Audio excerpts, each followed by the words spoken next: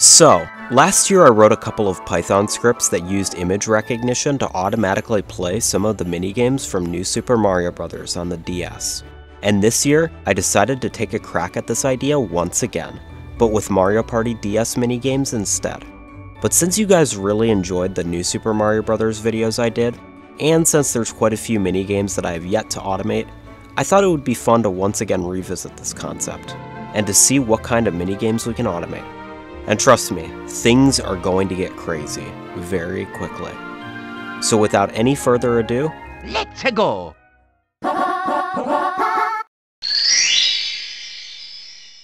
Alright, so the first minigame we are going to be automating in this video is called Whack-A-Monty. As you could probably infer by the name, the goal of this minigame is to whack as many Monty moles on the head as you can, all within a 30-second time limit. And also, Luigi's here. Now, like most of these minigames, it starts off really easy, but as the timer ticks down, it becomes virtually impossible to keep up with how many Monty moles there are. So I'm hoping that this is the perfect minigame to use image recognition for. To get started, I created a brand new Python script to handle this minigame, and I decided to use the project I wrote last year in order to manage these new scripts. This will save me some time, and keep everything nice and organized. From there, I began writing out some code to load in an image of a Monty mole, so that we can click on them when they are detected on the screen. But before we could do that, I first wrote some simple code to locate the Monty mole texture on the bottom screen of the DS. And to test if this code was actually working correctly, I made it so that the mouse would automatically move to the center of each Monty mole that is located, and it works just as you'd expect. Then the only thing left to do was to add some code to click on the Monty mole after the mouse moves on top of it.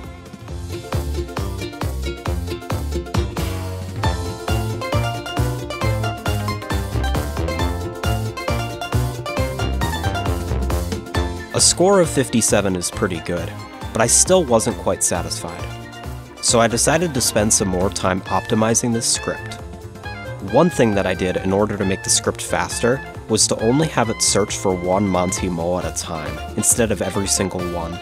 And this managed to push the score all the way up to 85. But I really wanted to get the score over 100. So I manually adjusted the speed of each mouse click to be the absolute bare minimum required for the game to recognize it. Doing this resulted in this run.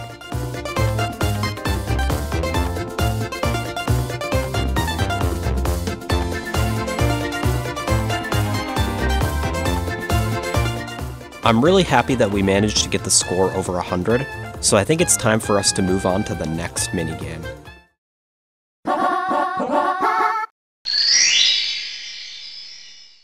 Alright, so this minigame is called Snowball Slalom.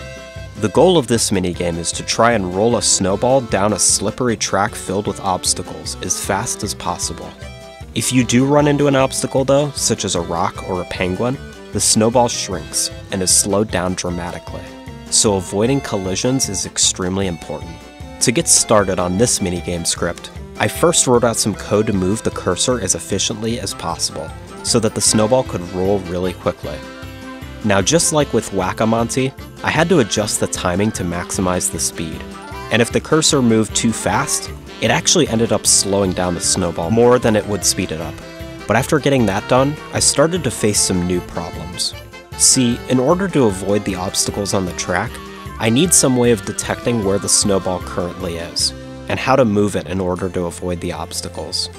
This is a huge challenge, because if I move the snowball too far to the sides, then it risks running into the sides of the track as well. So my first attempt at this problem involved locating each rock and trying to swerve the snowball away from it.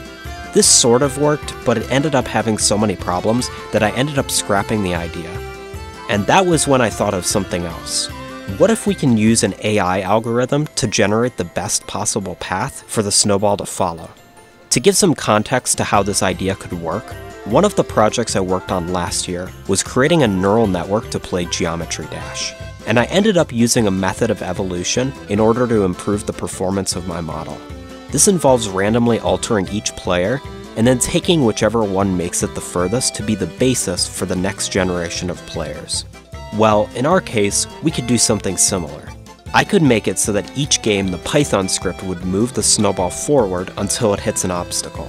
And then, the next time, it will take the same path, but right at the end it will move in a random direction, left or right, to see if it can make it further, until it reaches the end. That way we won't actually need to know the exact locations of each obstacle, but instead when the snowball stops moving. With this idea in mind, I began rewriting the scripts, and in order to detect when the snowball is moving, I wrote some code to track the position of the snowball on the distance meter on the side. And if it gets stuck for more than a few frames, the attempt stops and will restart as soon as the timer runs out. So with our script now complete, it's time to see how fast our program can complete the track.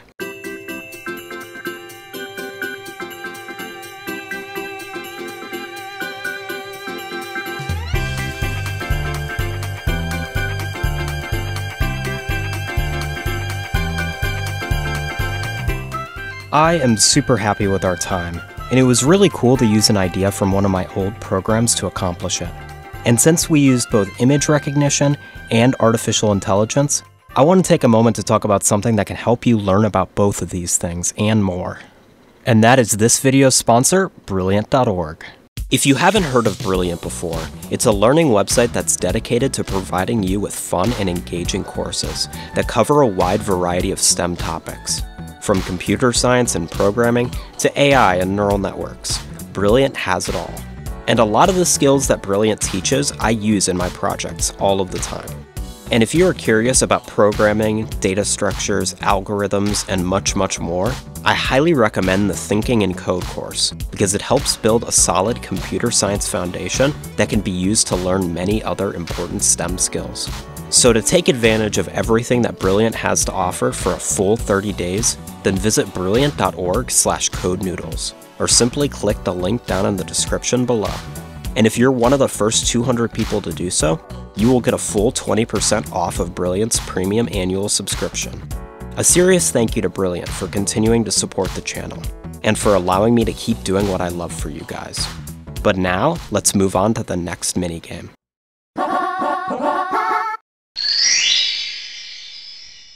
This minigame is called Danger Bob-omb Danger.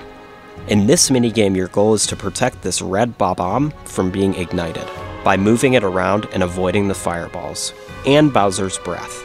This minigame is extremely difficult to last long in, so let's see if image recognition can help us. To begin, I wrote some code to locate the fireballs, and then using some trigonometry, I calculated the angle between each fireball and the player. I then used this angle to push the mouse away from the closest fireball, in order to protect our Bob-omb. This code ended up working, but inevitably the Bob-omb just ends up getting trapped at the edges of the screen, since there's nothing to move it away. So in order to fix this, I tried writing a function to curve the mouse away from the edges, and it did work in certain circumstances, but it ended up having issues once it got stuck in a corner, or when it would push the Bob-omb into a fireball by accident. So what I ended up doing was to actually treat the edges of the map like fireballs. To do this, I created a couple of loops to add fireball positions to outline the edge of the map. This means that the Bob-ombs could now properly avoid getting stuck at the edges of the map. But there was still one last thing to worry about though, and that's Bowser. Whenever Bowser shoots his breath, his eyes open up. So I wrote some code to locate his orange eyes, and if it's able to, then I create a row of fireballs at the eye's X position, so that the program can avoid the breath. So let's see how long our program can now last.